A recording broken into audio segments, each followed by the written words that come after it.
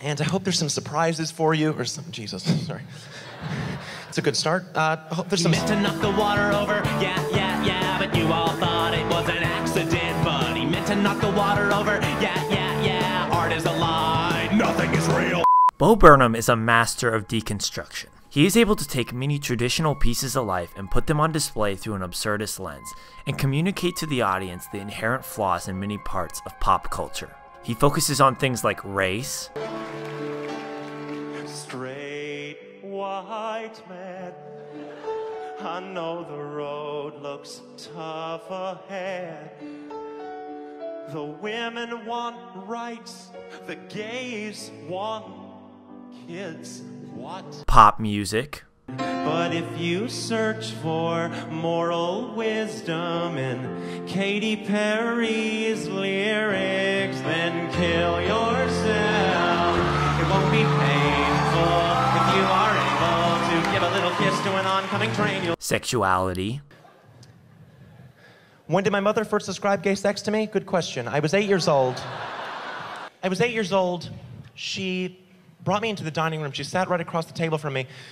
She said, "Do you know how your father and I love each other?" I said, "Of course. You and Dad love each other more than two people in the world could possibly love each other." She said, "Well, two men can love each other in the exact same way that your father and I love each other." She said, "What happens when two men love each other like that?"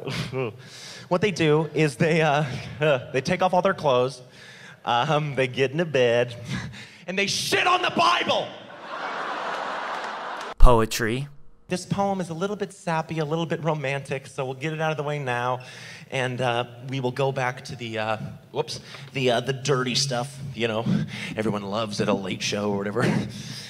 Okay, it's called I Fuck Sluts. Sluts! Sluts! I fuck sluts! Sluts get fucked when I fuck sluts. No ifs, ands, and or buts. I fuck sluts. I fuck sluts. Nice girls are nice, but no good for nut sucking. They'll need a serene night to green light a butt fucking. But that'd be easy with sleazy old slut fucking. Boo to the nice girls. Praise be to slut fucking. I have a list. Yes, a list of all the sluts I've missed. I've never fucked or sucked these sluts, and thus my nuts are fucking pissed. So when I fuck the lucky slut, my nut removes her from the list. Another dumb cum bucket struck from my nut-sucking, suck-it-slut, slut-fucking bucket list. Yes, you hear the influences. Chaucer, Keats, pages are blank, I know it. Why am I lying to you? Sluts can be white, black, brown, pink, or almond. They can be skinny with big tits or be skinny with small ones. Sluts can be perky, preppy, or posh with their brains and their clothes all shrunk from the wash. Excuse me? But other sluts are pretty and funny and smart. These sluts can lift all your thoughts from your dick to your heart. They can talk about science, music, or art. They can put you together, or they can pull you apart. But don't trust these sluts. Don't you dare. They'll force you to trust them and love them and care, and then they'll be gone, and then you'll be aware of that hole in your heart that dumb slut left there. Thank you very much. and improv comedy. Trying to work on my improv. My show is very planned, to the word, you know, to the gesture.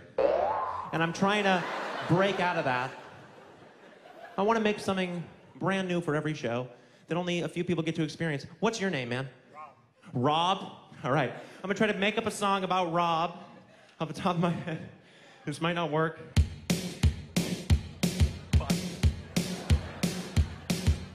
Bo had sex with Rob. Mom. Bo had sex with Rob. Mom. But Burnham is simultaneously creating new comedic ideals for the audience to admire at the same time.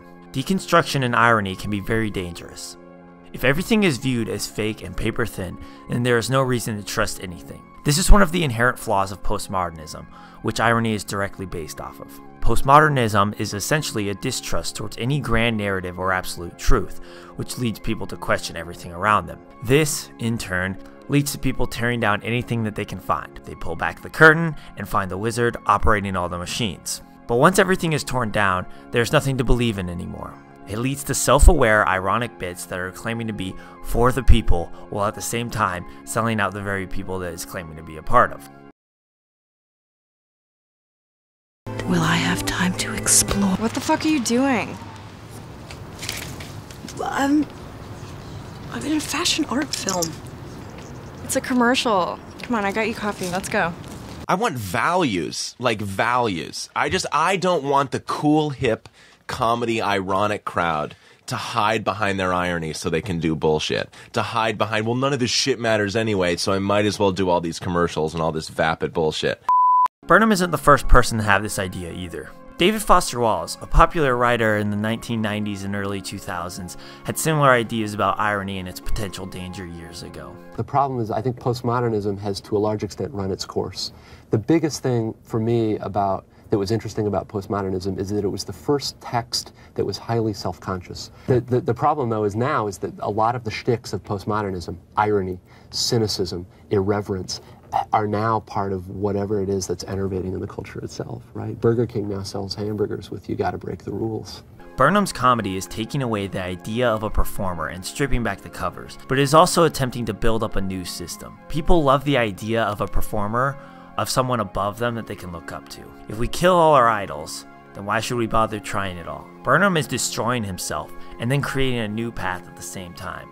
And that's what makes his comedy not only funny, but truly philosophical as well. It's a performance that destroys and builds simultaneously. That's why Bo Burnham is such a great comic.